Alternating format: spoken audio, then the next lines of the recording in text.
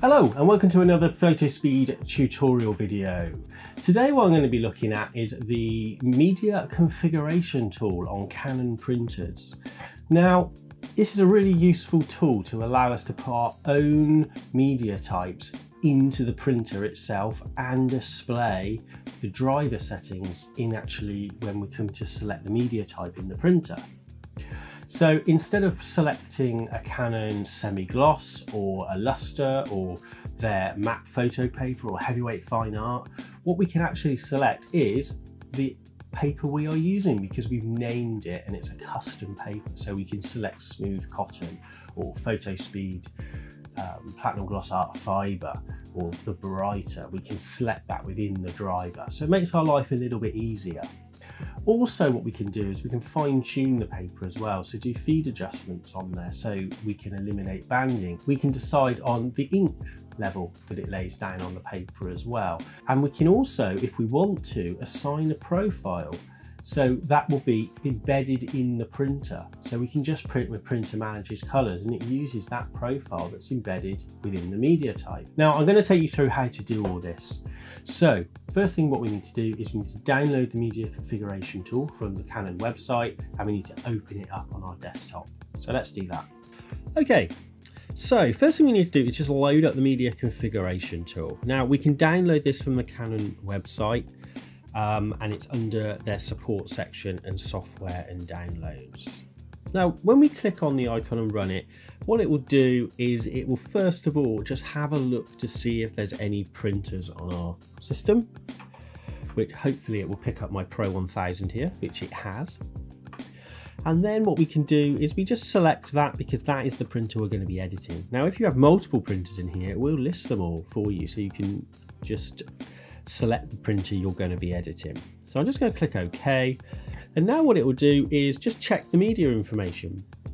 So it'll communicate with the printer, communicate with the software, and just make sure they're synced up and now they are ready to create a custom paper type for us. The next thing it will do is just to ask us if we want to check for any media information that Canon have updated on their website. I always say yes, check now, just so we've got the latest information on the printer when it comes to media types. It usually takes about 30 seconds just to update this. Actually it's going a bit quicker today, but we just get the latest information, and if there's any media types they've added and updated anything, just so we're all up to date and we've got the best information we can on our printer as well. Okay, so the next box up here says add media information. We're not going to be adding anything at this point, so I just click cancel within this box. Okay, so now we're ready. So we've got the box up here and we have all the options and media types as you'll see down here. Now on the left hand side we have the paper category, it's called. So in here we have our plain papers, our photo papers. Now these are exactly the same as those drop down menus you have within your printer driver, and also listed on the printer itself. So you'll see all these here. What I have here though is a paper category called custom. Now in here I have some Fotospeed papers listed. Now these are papers I've created before and have as a custom paper type within here. So this is where in the custom menu, this is the same on your printer as well, and in the driver, we will have a custom menu in here, which is where they're stored. Now across the top here, we have a few options. So we can search for printers. These are about adding information to the printer, and you can also export it as a file as well, the media information, so you can transfer it between systems. And there's a backup there, and then we can copy the media information as well. What we're interested in though is a little menu almost at the middle called custom paper types. Now we can add a custom paper type, which is this first one with the plus, or we can edit one. So we can always go back in and re-edit these at any point. So what we're going to do is we're going to add a custom paper type to this. So I'm going to click on the plus sign. Now it's going to just come up with this box again to create custom paper, it says at the top. Now underneath very simple. It kind of tells you, it kind of very step by step, this process. So it's really kind of user friendly, I think, piece of software. So it just says that select a media information you would like to use as the base for creating your paper type. So we're going to be creating a custom paper type. So we do need to just select a paper type that we can use as that base type for us. Okay. Today I'm going to be creating a custom paper type for the smooth cotton, which I don't have in my list. So for that, I go down to fine art papers and I'm going to just click on, so I'm going to use the matte black ink here. You can see the black ink is matte there. So I'm going to be using the heavyweight fine art as my base media type. And then what I'm going to do, just make sure I've selected that and then click next. Okay, and it tells me, yep, heavy art paper has been selected. Perfect. So now the next box that pops up is going to be create your paper name. Put in your paper name here. So on the operation panel and in the printer driver. So I'm going to put in smooth cotton in here. And then also on the driver name, I'm going to put smooth cotton as well. And then I'm just going to click next. Okay, now it's going to search for the printers again, just so it can find the Pro 1000. And now what I'm going to do is it's just going to update the media information on the printer for us. So I'm going to click execute. Now what it's going to do is just put that name in the custom panel for us. So this will allow us to be able to select that media type on the printer. Okay, so that is done. And now it comes up with a box and says, would you like to edit this media type? And we say yes. Okay, so now we have another menu pop up. But before we do this, I just want to show you, let me just get this out of the way over here.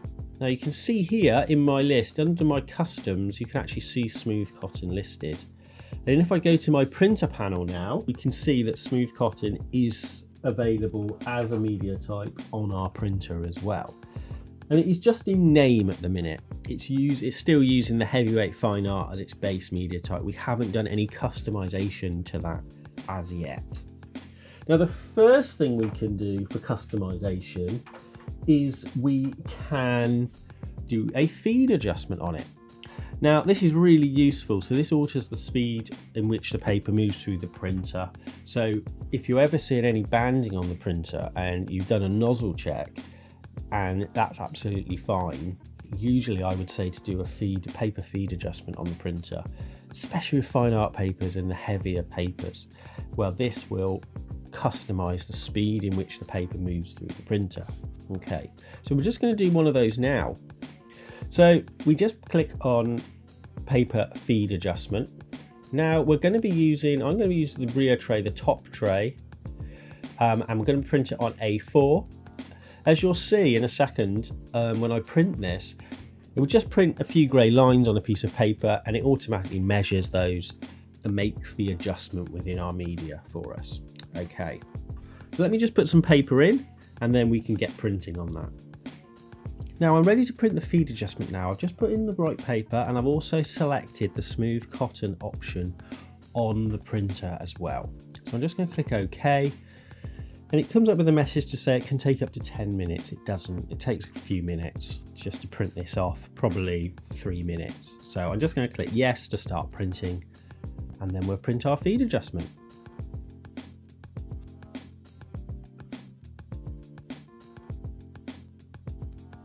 Okay, so now our feed adjustment has completed. We can just start to move along the other little tabs at the top here. So in here we've got advanced printing, which we can select a dry time in here. I usually leave it as off, to be honest. The next one along, we have ink usage. So we can get it to print a test print, and then we can use just the standard. To be honest, I usually keep it on standard. So the paper thickness and the head height as well, it normally defaults to standard. I think if I was using paper at like 300 gram, I'd be tempted just to put it on medium to high. However, again, it probably would be something I'd want to just test. So if I was seeing any head strike on the paper, this is where we could go in and just edit that, and we could pop it up to high just so we get rid of those points where the head's touching the paper, if we're getting any ink on the corners or anything like that at all. Okay, the next one along is calibration target. Now this is something that Canon puts into their printers. It's a very basic kind of scanner to determine if the colors are correct and printing correctly. So I usually don't do this. I usually just leave this, because we've got custom profiles and things which will do a far better job than this. The other thing what we can do in here is, under the menu ICC profile, is we can actually assign an ICC profile to this paper, and that will be embedded in the paper type in the printer. So instead of selecting the profile within the software, we can select Printer Manager's colors and then print in that way, and it will use the profile that's embedded in the printer as well. Now, I usually don't do this, just because it's a bit more fiddly if the profile goes wrong or it slips a little bit and I want to update the profile. Then it's a little bit more fiddly to go through this whole procedure and redo the paper type and things and edit it all, than just selecting a different profile in your chosen software. So I usually don't do that. However, now we've finished, if you have assigned profiles in here, that's absolutely fine. So now that we've finished, what we need to do is just click update, and then it will search for the printers again, and it will just update all that information: the paper feed adjustment, the head height information, the ink densities, if we've assigned profiles or not, and it will just put that all into the printer's own hard drive. It just comes up with this little message here. We just click execute, and it will send all that information across to the printer for us. Now, the next thing it will probably prompt us to do is it will prompt us to say, do we want to save this as a file? Because we can actually save this as an A1X file from Canon. So I just click yes, and just to save it, I'm just going to pop it on the desktop here. Now, the next thing we need to do once we've set everything up and we've gone through all the little tabs at the top there, is we need just to update this information to the driver. Now, this can be done through the print utility of the printer. So what I need to do on a Mac is just go into my system preferences, click on printers and scanners, and then click on options and supplies, and then the utility. On a PC, this will be the same. It'll just be called the print utility, and we just need to open that for us. Now in here, I'm looking for media information. And if I click update in this window here, just click OK, it will now update that media information. It will tell me there's an update available, and it will just prompt me to pop in a password, which I'll just pop in, and then it will just update the media information. Now, I believe on the PC, the media configuration will prompt you to do this as well. So a little bit of a bonus there if you're on a Windows system. On a Mac though, it's always best just to go into your system preferences and click on this update media, and it will just update it for you. So there we have it. We've now created a new paper type. Now when we go into our media type and our media information within the printer here, we should have now a custom menu. And in here you can see I have all my paper types set up. So we just set up smooth cotton, and we can just use this as a media type as normal. Well, I hope that's been useful. As always, please don't forget to subscribe to the channel if you haven't already. And also, if you have any questions at all, just drop us an email or just put it in the comments at the bottom. But thanks for watching.